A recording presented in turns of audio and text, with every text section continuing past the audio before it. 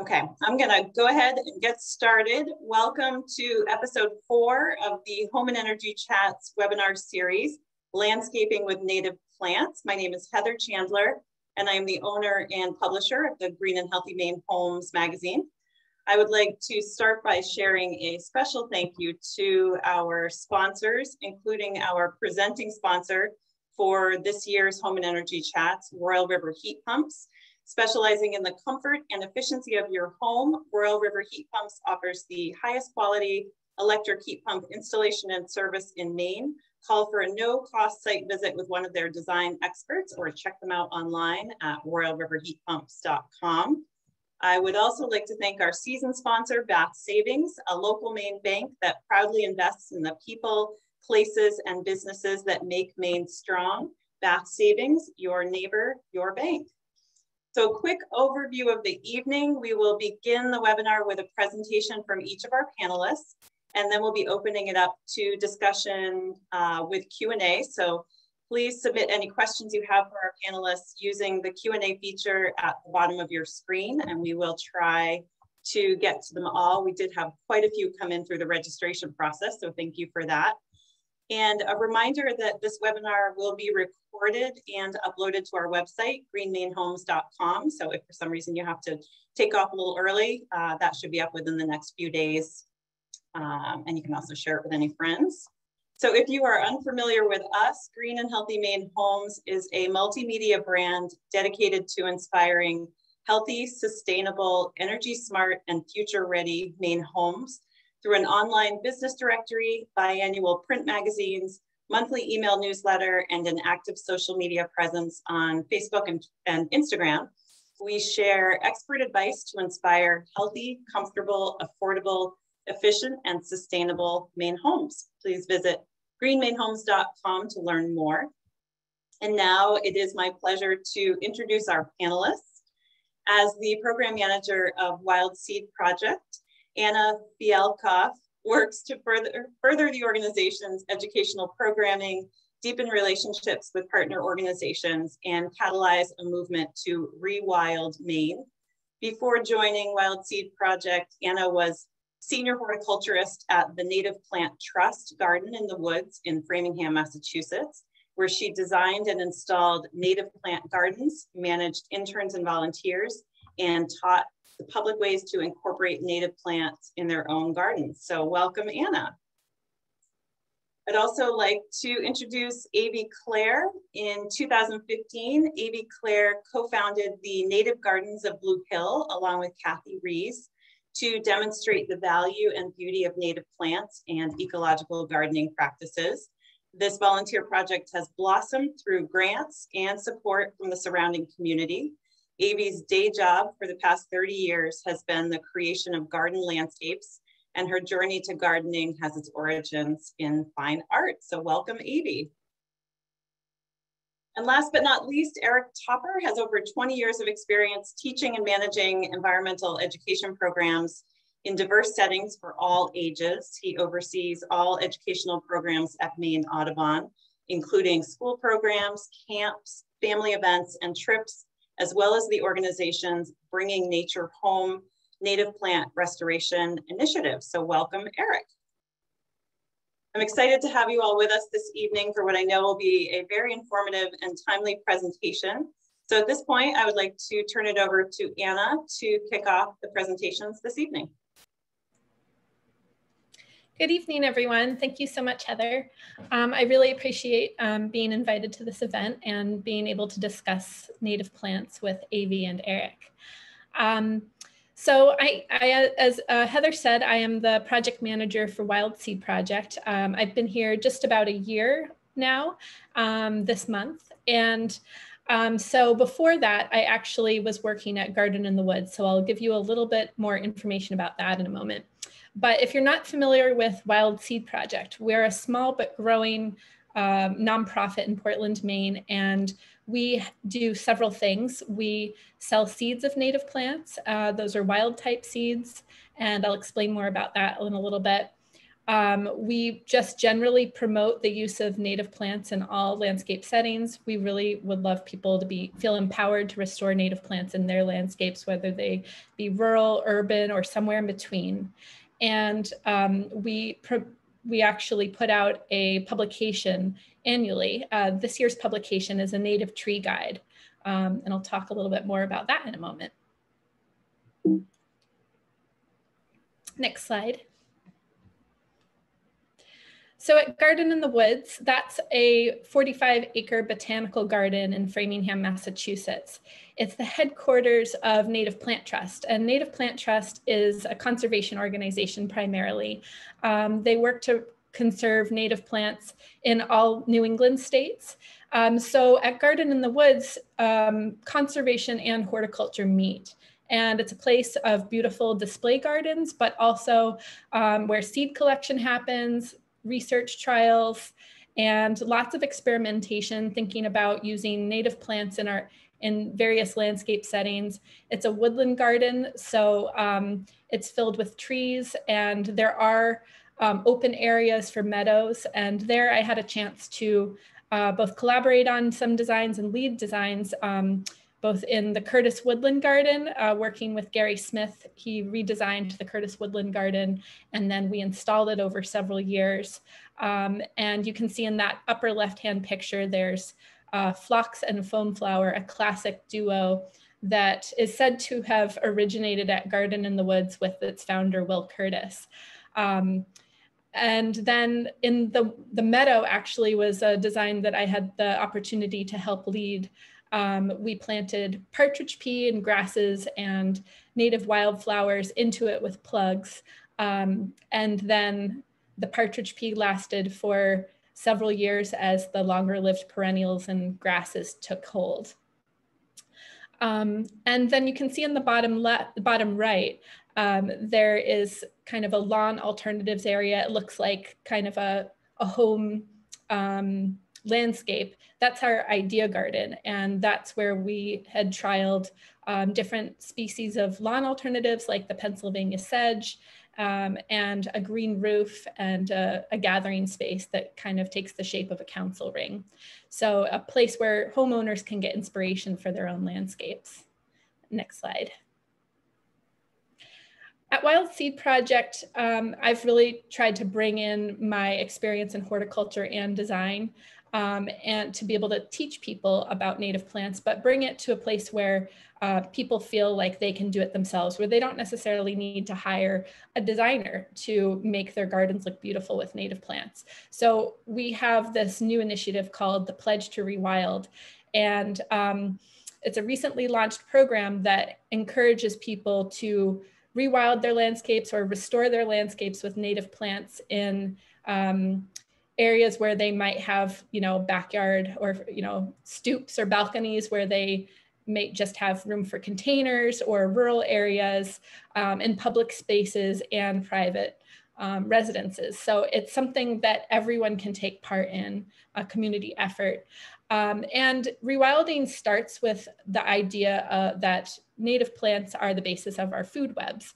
A lot of the research from Doug Tellamy and his book, Nature's Best Hope, inspired the Pledge to Rewild. So thinking of plants as the basis of our food webs, we can learn that, there's been a lot of research that has shown a link to the importance of how insects rely on native plants, and then in turn, birds and other wildlife rely on insects and native plants for their well-being. So if we can plant native plants and increase the native plant biomass in all these landscape settings, then we'll help keep those food webs intact. Next slide. And rewilding, the first action step that you might receive when you pledge to rewild in the form of an email that's kind of given as free guidance and tools and resources for rewilding, that first piece of guidance would be to plant native trees that support these local food webs. So Doug Tellamy recognizes that plants are keystone species. Many plants are keystone species, not just the large predators like the wolf that help keep our ecosystems in balance. Oaks, willows, cherries, birches, and poplars are some of the top species that support butterfly and moth caterpillars. And those are really, really essential to songbird families in spring as the adults are feeding their young. It's like a perfect little protein-rich sausage for a bird.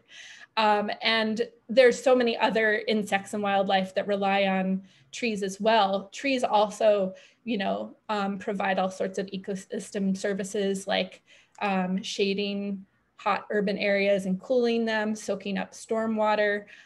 So there's so many reasons to plant native trees. And this wild black cherry is supporting, over 400 species of moths and butterflies. And at Garden in the Woods, I had the opportunity to also raise giant silk moths as well as butterflies and get to learn about their life cycles and what native plants they rely on. So the Cecropia silk moth is one of the largest silk moths. It's bird-sized, really. And black cherry is one of its preferred hosts. So its caterpillars feed on the leaves and then they overwinter hanging on the branches as cocoons, and then they emerge in May as butterflies and spend a very short time in their lives as as caterpillar, as moths, adult winged moths, where they just reproduce and then die within a few days. So, you can see how they're important for this species, but also there's many species of butterfly and moths that actually utilize other things like leaves to overwinter and to finish their life cycles too. So next slide. So the lawns really take up a huge amount of space in the US. If you think about it, the suburban and urban matrix takes up almost half the land space in the country, and a good portion of that is lawn. Lawns are one of the most irrigated crops in the US. So there's a lot of reasons to reduce lawns as well as to increase native plant biomass.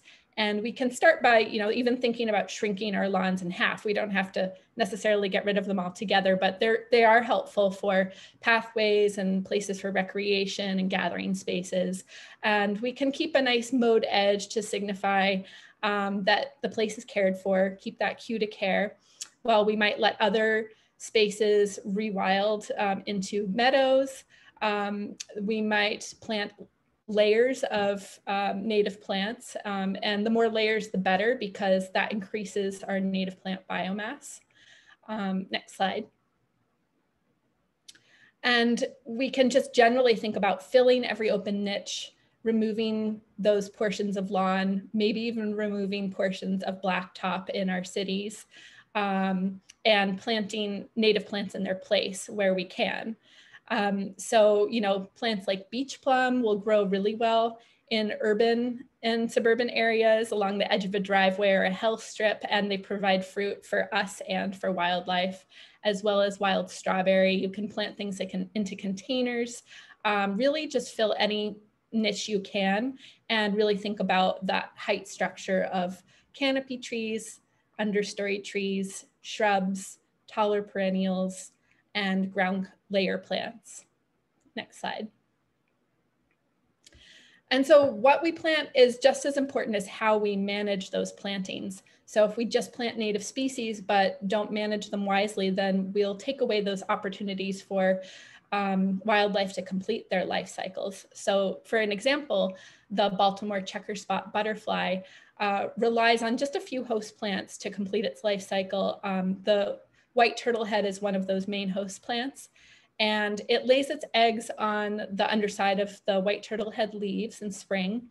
And then those eggs hatch and they stay together. They're a gregarious group. So they move along the plant together and form a protective webbing around them that also helps them once they finish off a branch, they can kind of bring that webbing onto another branch and all kind of use that as a bridge to get to the next one.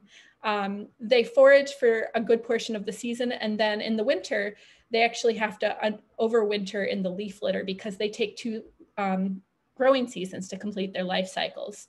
So that's really important to take note of.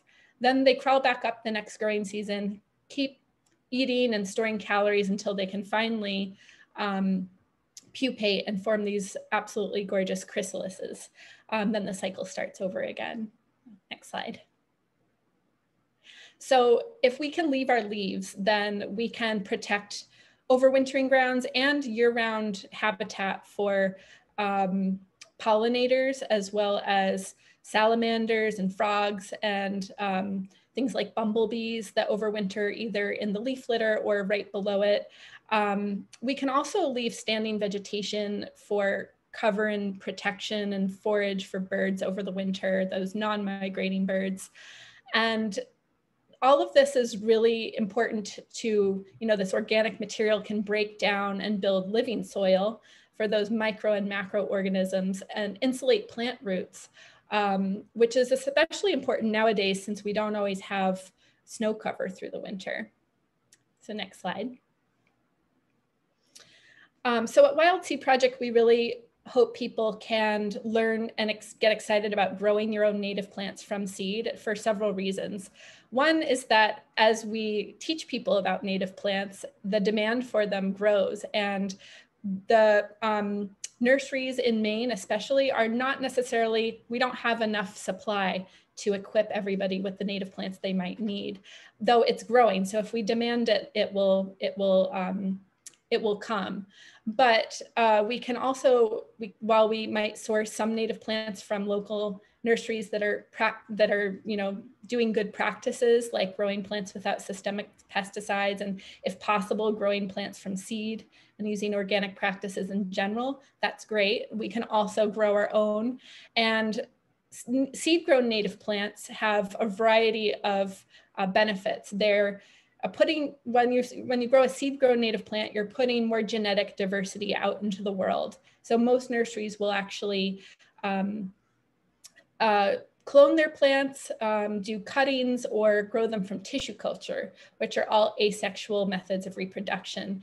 And that just makes sure that we have genetically identical individuals, and those individuals will not necessarily have adaptations to stressors of climate change, things like drought tolerance and flooding tolerance and tolerance to swings in temperature and other things.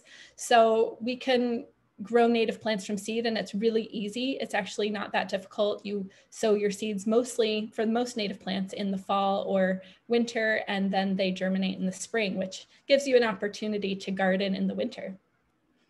Next slide.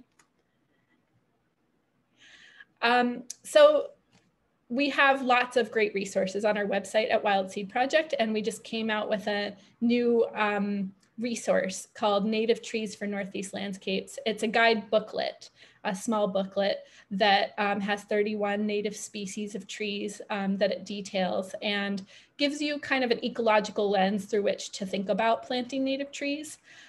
So pick that up if you have the opportunity, and check out our blog posts on our website, because we cover quite a range of topics and go in depth to get you started. Next slide.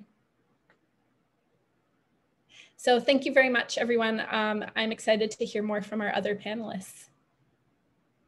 Thank you, Anna. That was fantastic and some great resources to follow up on. So I appreciate that.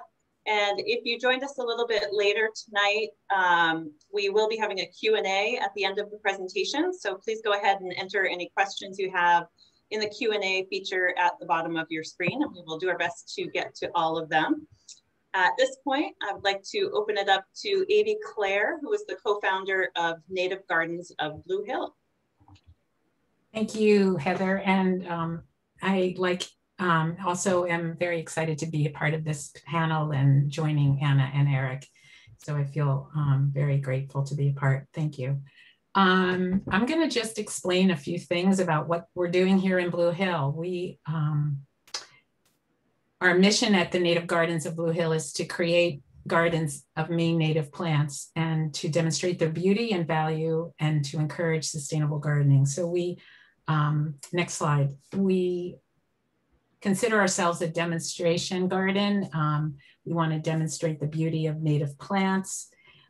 We know that habitat loss is one of the main reasons that plants and animals are endangered. And our goal is to encourage people to take small actions and restore habitats by incorporating native plants in their own landscapes.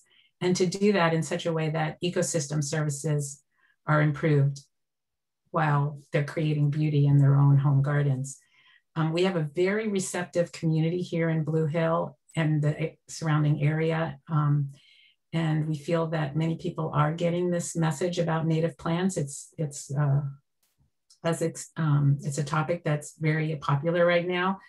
And this encourages us to think that we can connect many home gardens across the area and to patch them together into some kind of corridor of habitat.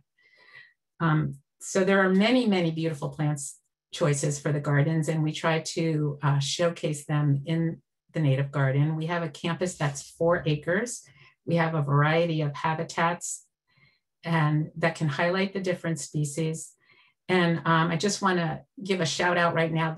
All these photographs here are done by one of our volunteers, Martha Moss, and she has been photographing for a project that we recently started last year, our phenology project. And that project is a chance for us to document bloom times as well as seed ripening times, as one of our goals is to offer seed collection for the community as well.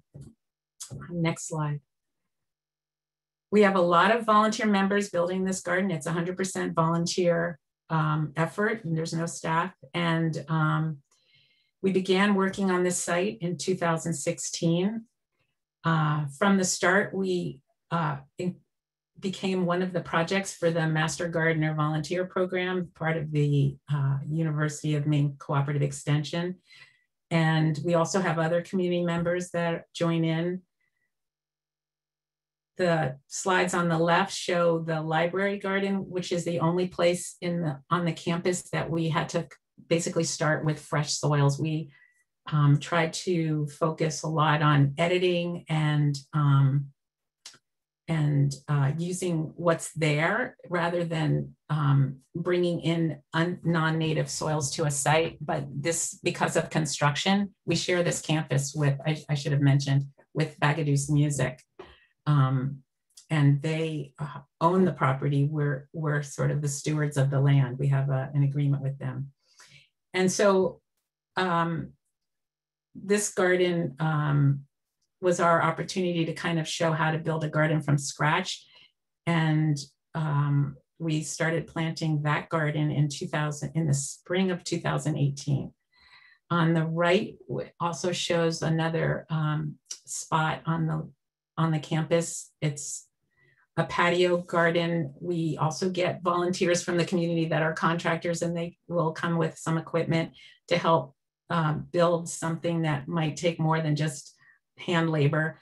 And through grants, we were able to create a trail that was ADA compliant, wheelchair accessible, that includes 2 ADA bridges. We also have a summer house on this garden spot, which can act as an information center. So that project started also in the fall of 2018, and we've been slowly building that out. Next slide. We have mentor days every other Friday in the mornings from 9 to noon. That's the time when the volunteers come to the garden and help create this. So you can see that there's not a huge amount of time that we have to manage this site, but we do get a fair amount of volunteers from the community. And we also sort of show how to create gardens in a less management intensive way, where we're using cover crops if we need to. We did choose to use the partridge pea in one spot to help fill some space. And we're basically sharing with the community ways to work with native plants and create gardens in ecological ways. So we've become kind of a spot for people to come and learn. Next slide. We hold a lot of workshops to demonstrate sustainable gardening. We do have some seed sowing workshops and soil building workshops. The slide on the top left shows creating nursery beds and habitat berms using natural materials. We consider ourselves a teaching garden, and we want to show how you can create a garden with very few inputs, you know, using materials that are available locally or naturally on the site, like leaves, seaweed, twigs from brush cutting, and we also want to talk about practices that, you know, on the lower left, there's a slide of a workshop we recently did showing how to make compost tea. We're working on building compost piles. So we really want to promote the idea of a healthy soil food web, and how plants and soil can work together to create the garden. We also talk a lot about promoting experimentation and observation. Next slide. We host an annual plant sale every spring. One of our missions is to support and promote local sustainable nurseries. We also hope to promote the growing of lesser known native plants, because there is sort of a definite plant palette that's out there in the world for native plants. And we try to encourage more seed collection of the lesser known plants, I should just say, and working with the nurseries to get them to propagate for us as well. We are this year thinking about planning to do a fall plant sale as well. We've always done our plant sales in the spring. And so this year we're going to start another chance to do another one in the fall. Next slide. So this year we started a workforce training. We realized that there aren't enough gardeners out in the world that, in general, and especially gardeners that really work with the sustainable practices and also promoting native plants. So we partnered with the community college system of Maine, specifically Kennebec Valley Community College, and created a pilot workforce training program this year.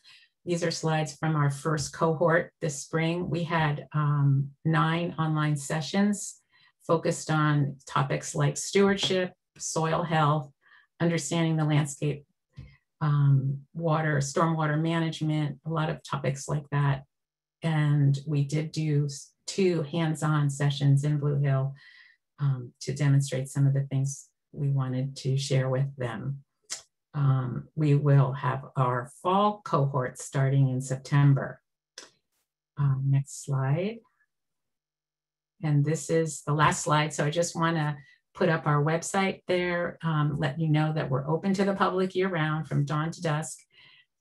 People are encouraged to come on our mentor days, because that's when we're in the garden working. And if you're not up for volunteering, we're always willing to show you around, answer any questions.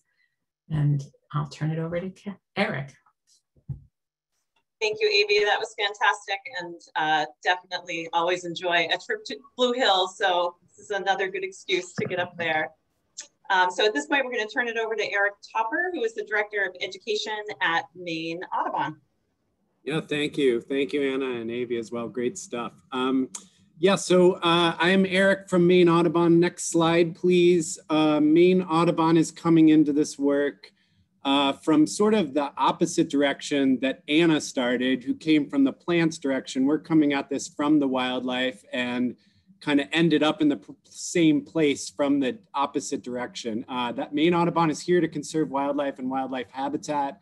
And we do that primarily through this 3-pronged approach that includes doing the conservation work, educating the community around it, and doing the advocacy and policy that will enable lasting change and sort of scale up that work. Next slide, please. Maine Audubon is also, we really ride the connection to Maine's heritage and our connections to the landscape here. And this whole eco thing of, you know, Maine Audubon has really always been about the ecology, but also about the economy. We know that birds come here, but so do birders. And so that's what we want to be on the front lines of. Next slide, please.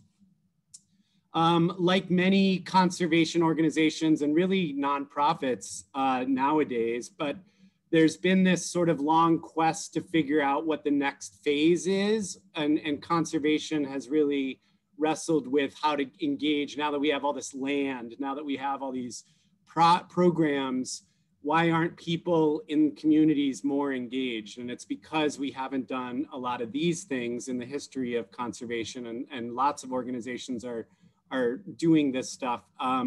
That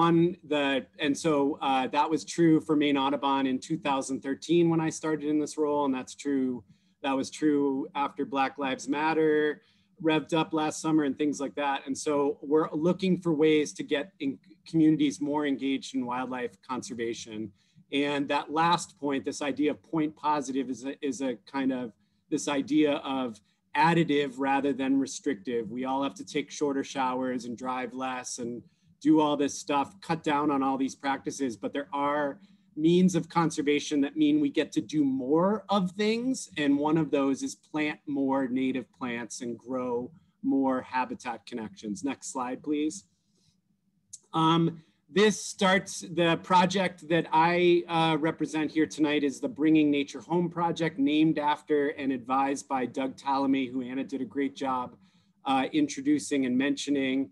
He is the one that really started this movement around the ecological connections that the plants play, not just plants feeding animals immediately, but this idea that Anna introduced of breeding birds, needing insects in a particular life cycle phase, and the plants can or can't play a critical role. And if you're not making the caterpillars, then you can't enable breeding birds. And so that's a huge thing for Maine Audubon, is to enable breeding birds in the summer in Maine. That's what we are here for as Mainers. Next slide, please.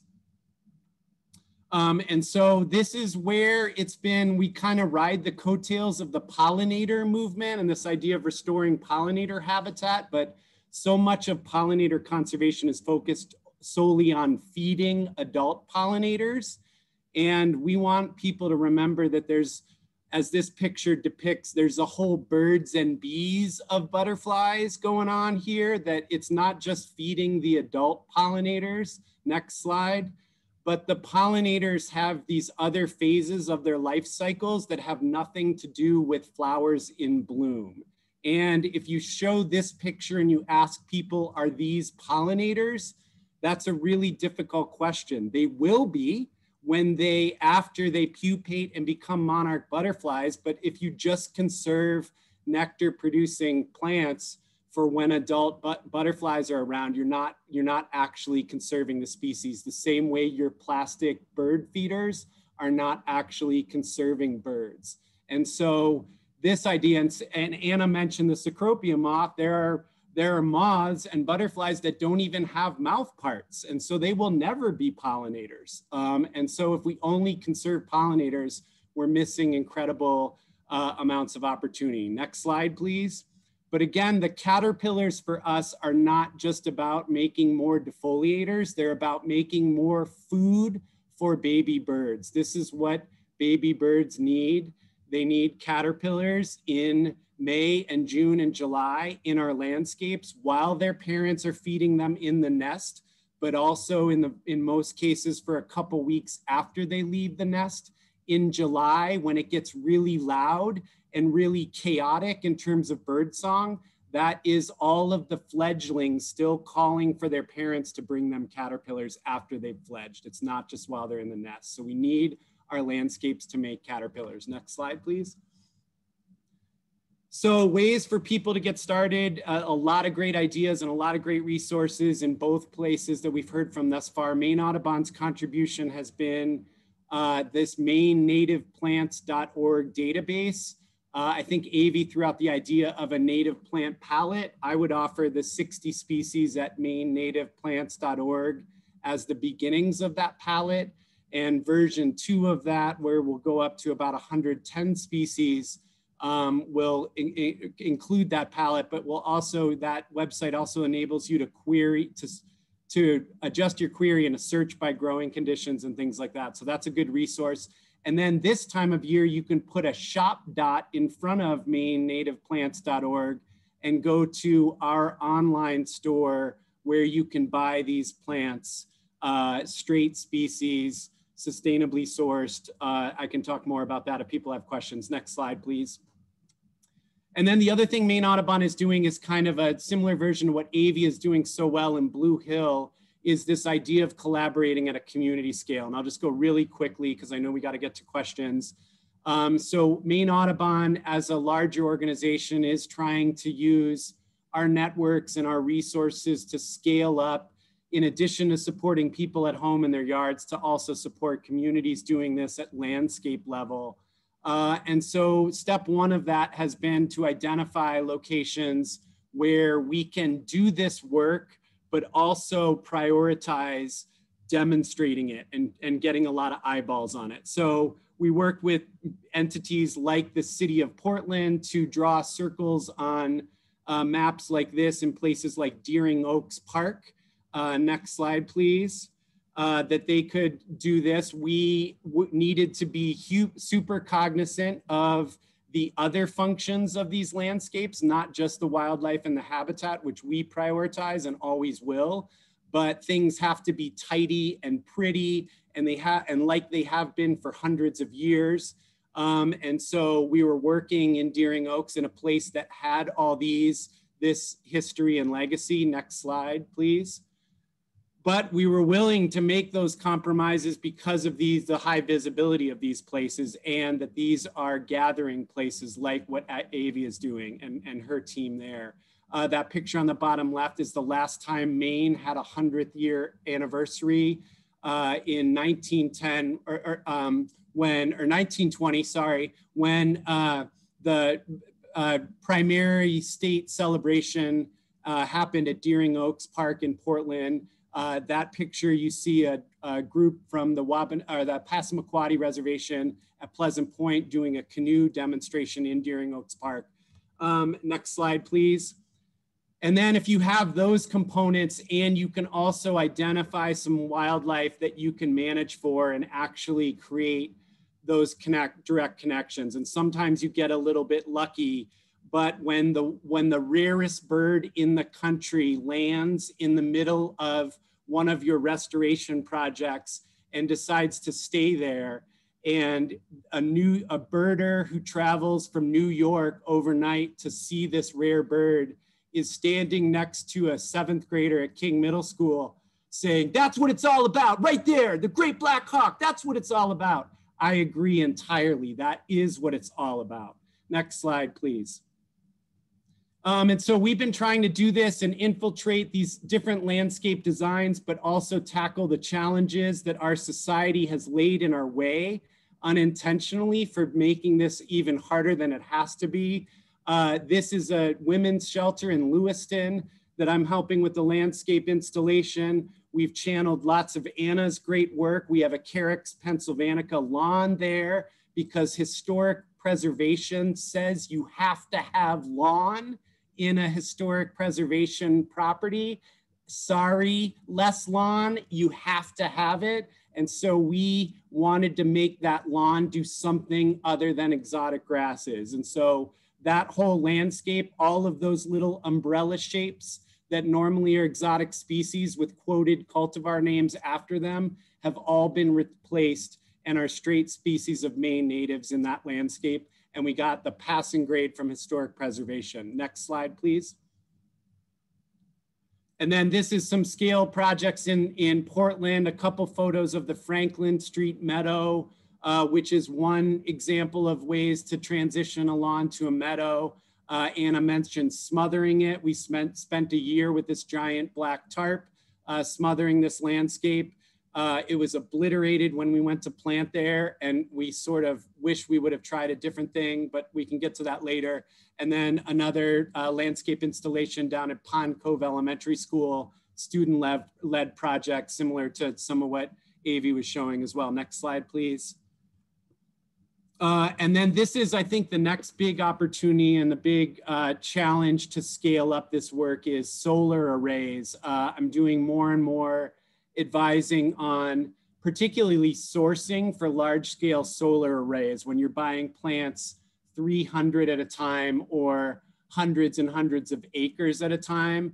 There are some places where we can fulfill those needs and other places where we need to compromise and say, you know what, if we can't do 300 acres all the way, can we do 50 acres all the way? And can we work on scaling that up? And so lots of great opportunities. And this is a really cool place where science is sort of the common language. Developers are bringing ecologists now to the table to help get these projects through. And then the municipalities are showing up and the other entities are showing up with ecologists as well to make sure that things are not going to leave lasting impacts as we're making quick decisions. And Maine Audubon and others are wanting to have a role being part of those conversations to get to how we do this, not if, not when, but how. And how can we use all of this investment as a way to help scale up and overcome some of the barriers. Next slide, please. And then this is another challenge that we're tackling now is this idea of true habitat restoration in really public settings. This is a project at the entrance to Willard Beach in South Portland, probably one of Maine's busiest beach accesses in the whole state. And this was a massive backhoe and bulldozer invasive species removal. Not a single drop of pesticide was used, but it was a major construction project. And now the work is to restore the habitat, to restore the plants that did remain, species like northern bayberry, black cherry, which Anna showed us pictures of. All of those were species that we found covered in multiflora rose and bittersweet and the other invasives. And so we're working hard to ramp up the number of species or the number of individuals of those species there. Next slide. And then this is the last couple slides I'll just leave you with. In addition to the actual plantings, Maine Audubon is really about the interpretation and making sure that the community knows what's going on and can have a role. So here's a couple examples of the different signage that are on projects as they're happening. That meadow on the right is a 4-year-old meadow in Portland, the Western Prom, where we're just kind of taking a slow approach, and that's been a little bit experimental. The photo on the left is that Deering Oaks project with some of the interpretation. Next slide, please. And for those of you, if you want to try it, this has been a great learning for us, a QR code. If you want to point your smartphone at that QR code right now and scan the code, and then when you go to the YouTube, please pause it and you can watch it later, but you'll see a video that explains what the students are doing at that particular site. And we've fallen in love with QR codes. Mainly, that was something I was adamantly against for a long time as an environmental educator, is people walking around on their devices in these habitats. I wanted no part of that until I tried to deal with translation and other accessibility. And there's no better way to do that than with a QR code and tap into all the accessibility features in those smart devices. So somebody who speaks a different language can use their phone to translate the messages that we're trying to communicate, and not in a place with Portland where literally we have to translate to 25 different languages if we want to cover everyone in our community. And to do that via smart devices is a new tool that opens up some resources there. So with that, there's one more slide that has our address, but I don't need to narrate it. With that, I think we're turning it over to questions and answers. Awesome. Thank you so much, Eric. That was really inspiring. That was fantastic. We don't have a ton of time left, and we have a lot of awesome questions. So I'm going to start with You talked a bit, one of your examples, Eric, was putting black plastic over some sod to turn that into a new garden. And I know that a lot of us have lawns and want to start taking some steps towards creating more native landscapes. So I'm curious, if you do have a lawn and you're interested in creating more native plantings, what do you recommend? How do people get started? And I'll open that up to anyone who wants to answer it. Yeah, Anna, go for it. Yeah, I might jump in there because I mentioned lawns. So yeah, I think for the homeowner, one of the best things to do is to smother it, but in a method called sheet mulching or lasagna layering. I really like that method because you're not having to use any plastic or inorganic materials. What you do is you put down, I would say it's good to do it in the like late fall. You could do it in the winter if the ground is bare, or spring. Put down some cardboard, make sure it's not the glossy part of the cardboard, and take off any tape there is. And I would do a good layer, sometimes 2 layers is helpful. Then on top of that, you can use either aged mulched leaves or aged bark mulch. And there's not really a need for soil input unless it's a very, very poor area and you want to add organic matter to the soil, enrich the soil a little bit, or, there's no real need for compost either. So if you let that kind of bake on top of and break down on top of the lawn for the growing season, then you can plant it into it in the fall. And the fall is a really great time to plant because the temperatures are starting to cool, plants are starting to go dormant, and they're taking up less water, they're not needing as much care, you don't have the heat of the summer. So then in the spring, they're often, they're ahead of the game. But you want to plant them early enough so that their root systems have a chance to establish so they don't heave up over the winter. So I'd say August and September are great times to plant in the fall. Great, thank you. Anyone want to add anything to that?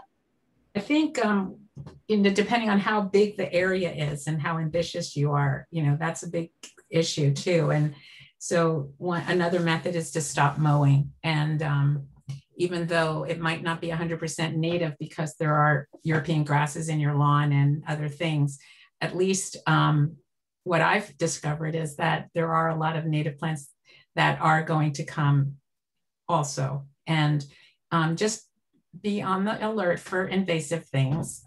So some of the real common invasive things are things like bittersweet and maybe Japanese honeysuckles. There's a suite of species that can show up a lot of times in a sunny location. So I would just be on that alert. But it's easy to just stop mowing a very large expanse of lawn. And as Anna said earlier, mowed edges can often sort of signal, this is a garden, we keep it. We are intentionally managing this. Great. It's great to learn about the Native Plant Finder resource that you have at Maine Audubon. I'm wondering if there are other places that you would recommend as well, where people who are interested in purchasing native plants can get them. I think like Go Botany or Native Plant Trust has really good resources, and they do also have and Anna should be talking about this, they have a plant nursery as well. That's right. So Go Botany is it's like an online key, which is basically a way that you, through a process of elimination, you can identify a plant. And I love Go Botany because you don't have to know a lot about plants. You don't have to know botanical terms because you can just hover over a word and it will give you the definition, and you can just answer whatever questions you know the answers to. So that's for identifying plants. And then Native Plant Trust also has a garden plant finder that you can look up plants, and you can look them up by conditions that your sun and soil conditions, and find plants that way. that's going to give you horticultural information on plants, the native plant finder or garden finder. But then they also have a really great retail area at Garden in the Woods and at their Nasami farm in Whately, Massachusetts. On our website and Wild Seed Project, if you search where to find native plants, we just actually updated our list of nurseries and plant sales throughout New England and beyond, where you can find native plants. And we tried to emphasize seed-grown native plants when possible, and nurseries that don't use systemic pesticides, which is important to look for. I think that should go to the top of your list when you're trying to find native plants, because those are things like neonicotinoids, which can stay in the vascular system of the plant for years. And so you might bring your plant home and plant it, and then the caterpillars and other insects and herbivores that might feed on the leaves would be ingesting that. So that's really important to consider, and a lot of nurseries use them. So it's a good idea to kind of call up your nursery either on a rainy day or in the winter when they're not so busy, and ask them, you know, about their practices and if they grow plants without systemic pesticides. Great, thank you. We've had a couple questions on reintroducing native lupin and the endangered Carner blue butterfly to Maine. Is it plausible?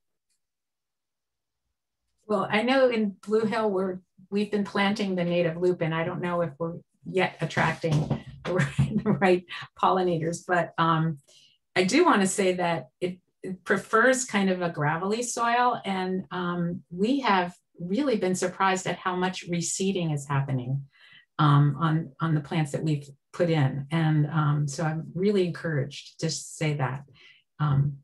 Yeah. Yeah, I also find them to be prolific self-sowers if they're in a good spot, like Avi said, a dry, sandy or gravelly soil and full sun. They're very easy to grow, but it's just that the habitat, those kinds of, you know, barrens are actually, you know, have been taken over by development, because, you know, plant developing on sandy soil is kind of ideal where it's really well drained. So that's the main reason that they're in decline. But I think they're very easy if you have the right conditions.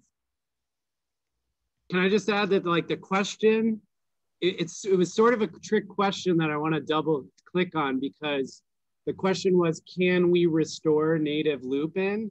And I don't think any one of us can claim to know, but we should all grow native lupin because we can still host that caterpillar. Like, so I think, like, if people are trying too hard to restore the plants and they lose track of just growing one of them, then they'll lose sight of those potential benefits, because the plants don't need them to be, or the insects don't need them to be restored. They just need to find one of them when they're ready to lay an egg. So we should grow them without fretting about restoring the species. I love the theme of accessibility that I'm hearing tonight, that it's not an all or nothing approach, that there's a lot we can do by starting small. And so I'm curious if you have any recommendations for people who are interested in getting started to adding more native plants to their landscape, whether there are certain species you would recommend or any sort of advice on getting started. It's any plant, and really just experiment. Don't be afraid. And I mean, we often talk about the right plant for the right, you know, the right place for the right plant, but a lot of times things can be pushed. You know, if a catalog says this is a shade plant or this is a wet plant, that's oftentimes because that in nature, that plant is not having to compete with other things. But as a gardener, we're managing the landscape, and we can sort of kind of give it the right conditions. You know, we can sort of be the person or the entity that's intervening and keeping other things from competing with the plant. So for instance, a plant that says it wants wet swamps it's like a swamp azalea, doesn't need, I have a beautiful swamp azalea that blooms beautifully in my driveway. So, you know, it doesn't need a swamp. And so we're just experiment and observe and play around. Just do it. I totally agree. I think that I've killed so many plants in my life, probably. So I think it's something you don't need to be precious about each individual plant. Of course, they cost money to buy, but that's why, you know, growing and planting small plants is a good idea. It's good for both the plants to be able to adapt to the soils better, but also so small trees, seedlings, rather than getting big ball and burlap trees. And then small plants are going to be more cost effective, or growing your plants from seed. And then you don't have to worry about each individual one. You can just play around and experiment. Any advice for transplanting native plants? Find the right spot. That's my only advice, is get it to the right spot, and the plant will do its thing. Get it. They just have to get in the right spot, and they have to get started. And if they need a whole lot of love and it's not the right plant or the right spot, someone else wants the spot. It's a bit of experimentation. Yeah. Are there? Oh, go ahead. I'd say if you asked a horticulturist, then they'd probably say spring is really the best time to transplant and to plant in general.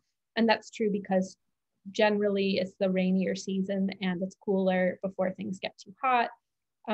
So I think that's ideal, especially to not be using too much water in the summer when there might be droughts. But a lot of plants can be transplanted kind of anytime. And that's another one of those rules that's not really hard and fast either. The fall is a good time, and maybe early fall, so it gets a chance to kind of set its roots before the winter. Might need a little bit of extra mulch, you know, leaf mulch or something to keep it from heaving. But and there's so many resources out there too. I would say go to the library, read books. There are some plants that are a little harder than others, and just learn about it. Ask other gardeners. All right, one final question, and then I'm sorry, but we are out of time. Are there any Maine plants that will attract monarch butterflies?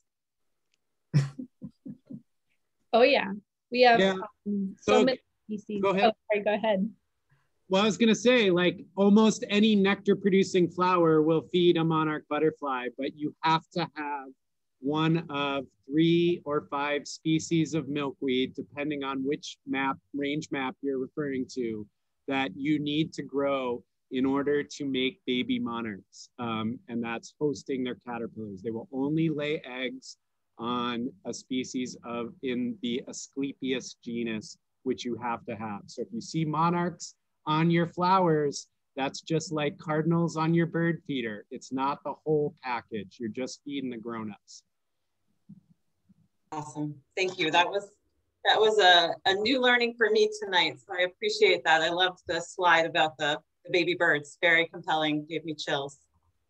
So we are out of time for this evening. So let's see, what do I need to tell you? I want to thank our sponsors once again, Royal River Heat Pumps and Bath Savings. Thank you to Maggie Perkins, who you can't see, but she's been behind the scenes making everything flow so smoothly. Want to thank our panelists, especially for being here with us tonight, sharing your expertise. And we have a special thank you gift that we'll be mailing to each of you. I hope you like chocolate. We're big fans of Dean Sweets, and we'll be sending you some treats from Dean Sweets, and also a complimentary subscription to Green and Healthy Maine Homes magazine for either yourself or a gift subscription. And if anyone here with us has questions that we didn't get to today, we will include contact information for our panelists in the follow-up email, along with a link to the recording, which will also be on our website in a few days. And we are finalizing the program for our fall session starting in September, so stay tuned for those. They'll all be posted on our website. And lastly, you'll see a brief survey pop up after the webinar, and we'd love to hear your feedback on today's session to help us craft future programming that meets your needs. So once again, thank you to our panelists, and I hope you have a great evening. Thank you, Heather. Thanks. It's nice to see you, Anna, and meet you, Eric. Thank you. Nice Thanks to talk a lot. to both of you. And